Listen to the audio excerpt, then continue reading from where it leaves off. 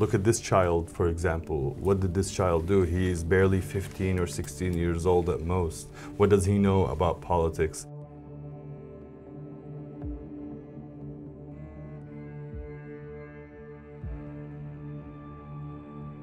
And the expectation was that the entire world would see these photos and be outraged. To be honest with you, it's been depressing to see this sort of disappointing lack of action by the international community.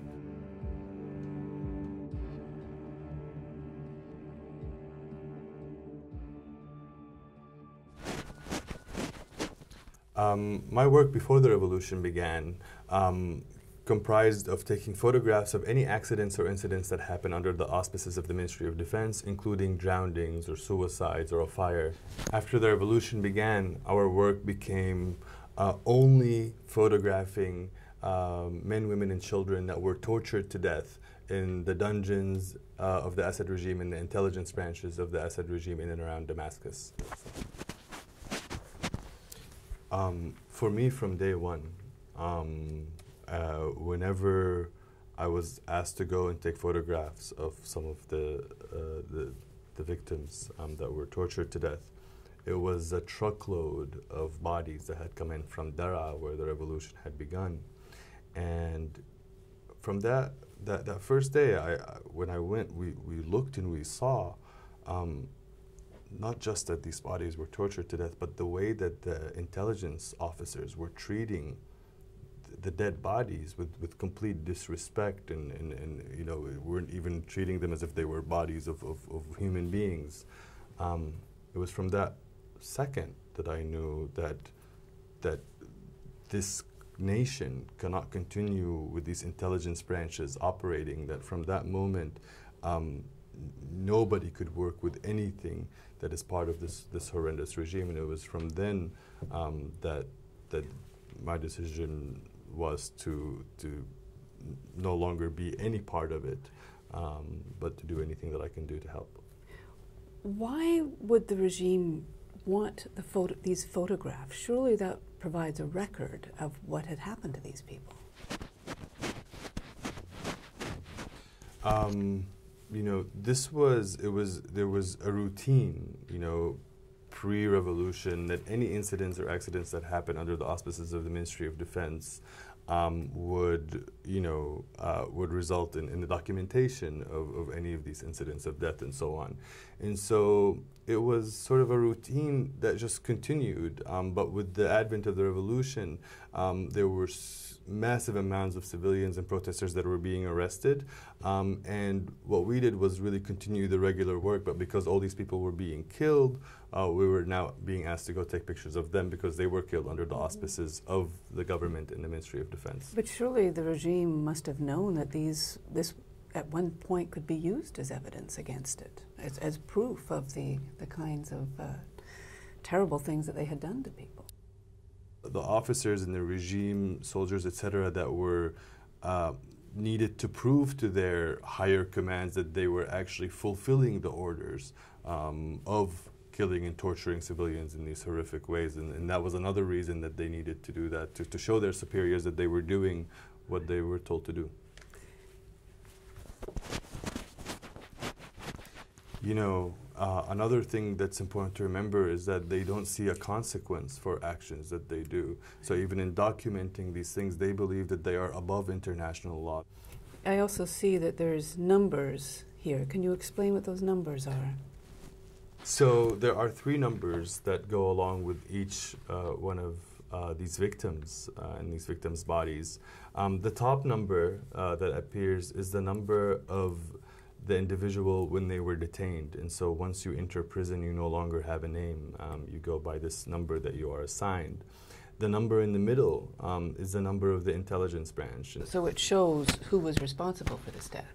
Absolutely, it does. It shows the specific branch responsible for the death.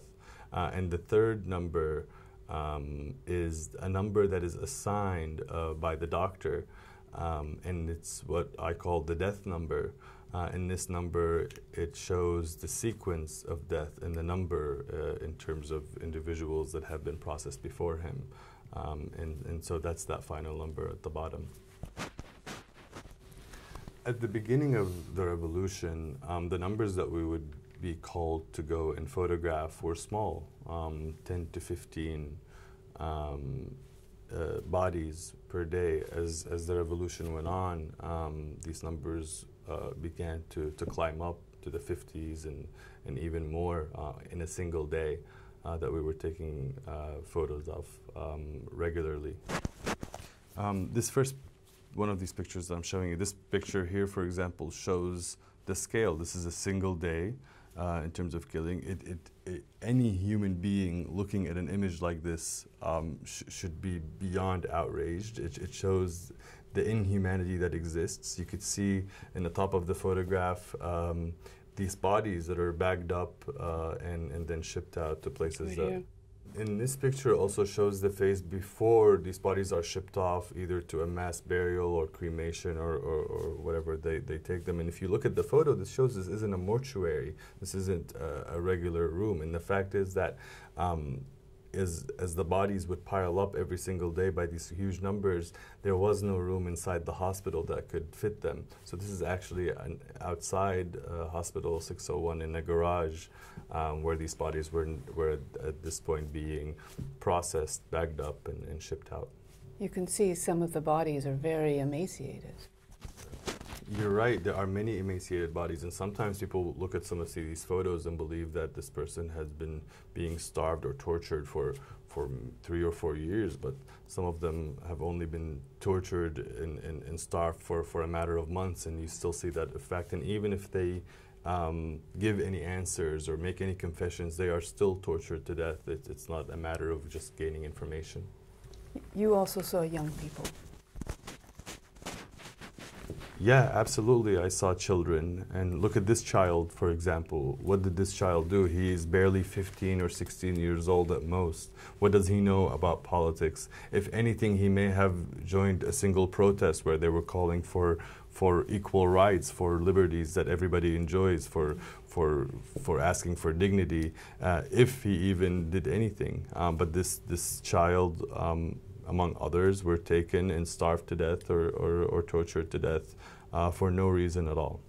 It is hard enough to look at these photographs as photographs. What was it like for you to be on the other side of the camera, seeing this every day?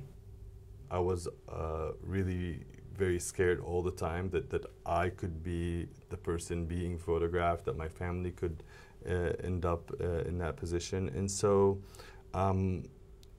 I had to work in a very sort of secretive way and to be very smart about how I would help sort of get these photos and compile them somewhere else. So it involved a huge risk and through a lot of fear, but it was working as carefully as I could. The photographs, as we documented in our regular job, they went through these different processes. We had to take the photos and we had to attach them to a specific report. We had to archive them. We had to put them in a database. And this entire process took time. And so what I would do is I would take advantage of this process to be able to get these photos on my own personal flash drives that I was able to sort of get and then sneak out with me every day as I went home. And at any point, if I was ever caught with a single memory card or a flash drive that I was taking on a daily basis from the photos of these victims, it would have been the last day of my life. In all the days that you were there and you were seeing this, there were people around you who were responsible for this. Did you ever ask? Did anybody ever explain why this was happening? You know, you're asking a question assuming that there is some humanity in some of the people that were doing this work, but they lack any humanity whatsoever. And even to be able to ask or question or just even get any sort of understanding of why is this necessary, why is this happening, that is good enough to be ultimately guilty. And you would end up being the person you're taking a photo of, tortured to death. There were intelligence officers everywhere watching every move we did, even if our eyes sort of if my eye sort of looked away or looked at somewhere where I'm not supposed to be focused, that was enough to get anyone in trouble. And so there was no room for any sort of questioning.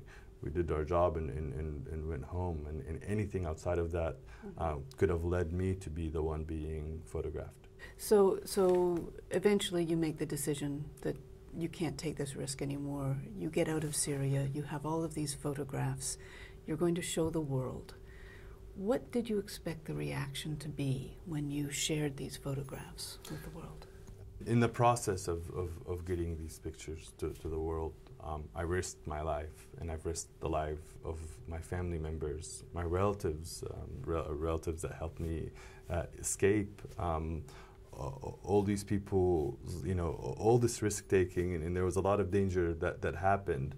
And the expectation was that the entire world would see these photos and be outraged and stand in solidarity with the people of Syria and do something to help alleviate what's unfolding.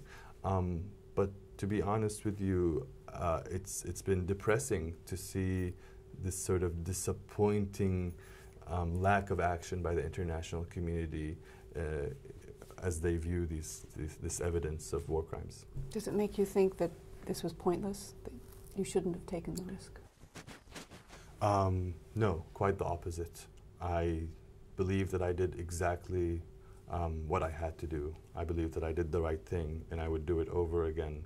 And I won't stop until justice is served, and the right of those oppressed will not go to waste, and justice will come one day for all these victims and their families. And the right of these victims will never go away. The right of justice for these victims will never go away as long as there is someone and there are people that are fighting for it, and so I'll continue to fight. After every incident like this in human history, people ask the question, what is it that turns ordinary people into people capable of such evil? And what is it that gives ordinary people the courage to do the right thing? Mm-hmm. And I'm wondering, after everything he's seen and everything he's done, what he thinks the answer is to that question. I don't really know the answer, but I can tell you that what these people in these photographs, what they have done, their bravery in coming out into these first protests against a horrendous regime who we all knew were capable of doing terrible things, their bravery does not even come. What I did, any courage that I may have, doesn't even come close to the bravery and the courage of these young men and women that went out in peaceful, nonviolent protests asking for their rights. And to me, what they've done and the courage that they had and the bravery that they've had, it's unimaginable, and it's well beyond anything that I've done.